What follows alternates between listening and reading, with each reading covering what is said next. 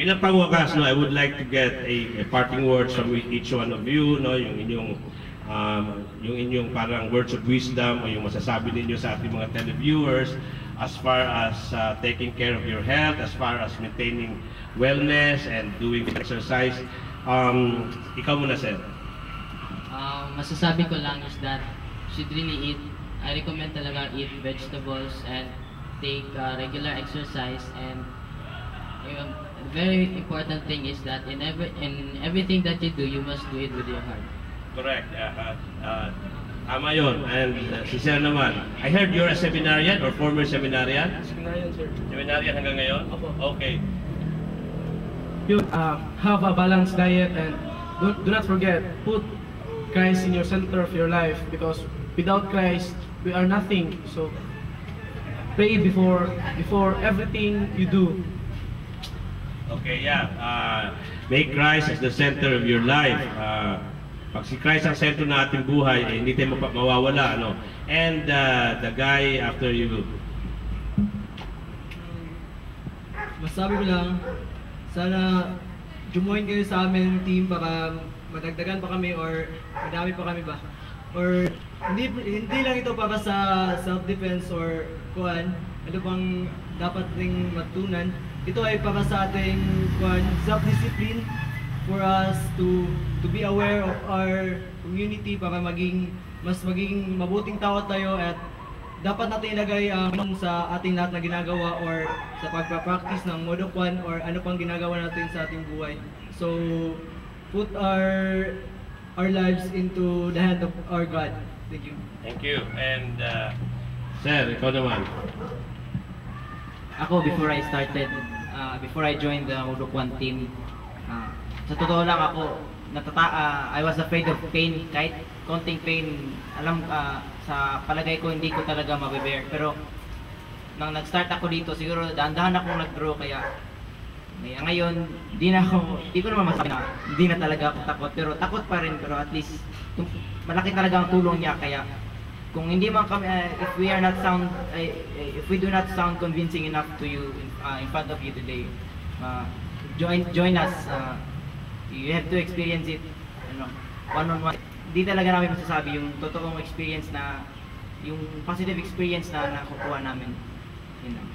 And the last guy there.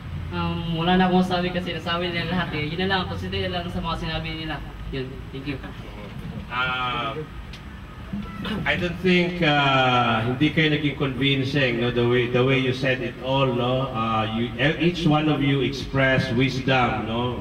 Napakahusay ninyong magsalita, no, na ipaabot. I'm sure napaibot na.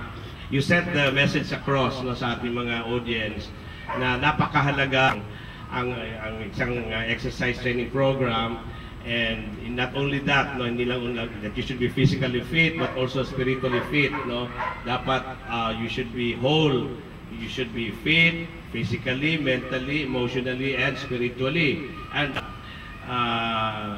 mangyayari lang ito, no, kung kayo merong sabi niya kanina, if you put your hearts and mind, no, into it, no, talagang i-focus ninyo, of course with sacrificing your studies. So, alam naman natin na ang priority ninyo yung pag-aaral pa rin.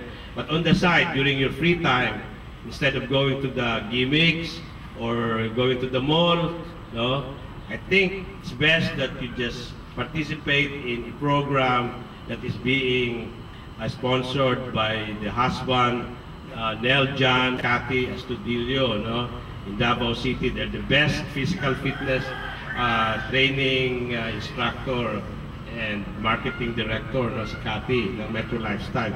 So once again, we would like to thank Metro Lifestyle for sending Cathy and Nel John to the event this afternoon. And of course, we would like to thank MX3 for the snacks, the tea, and the jam. And of course, our nice sound system, no? If you notice, napakaganda ng ating sound system. That is courtesy of Iowa, no? Iowa equipment. They come in different what is this? Different forms. Some of them are like stereo. Others are like foot massager, air purifier, all to health and wellness. No? Iba niyan, stove, no, na ginamit namin kahapon nung nag-cooking class, na meron kang very special kind of electric stove, no, made from AOA, and of course the kitchenwares.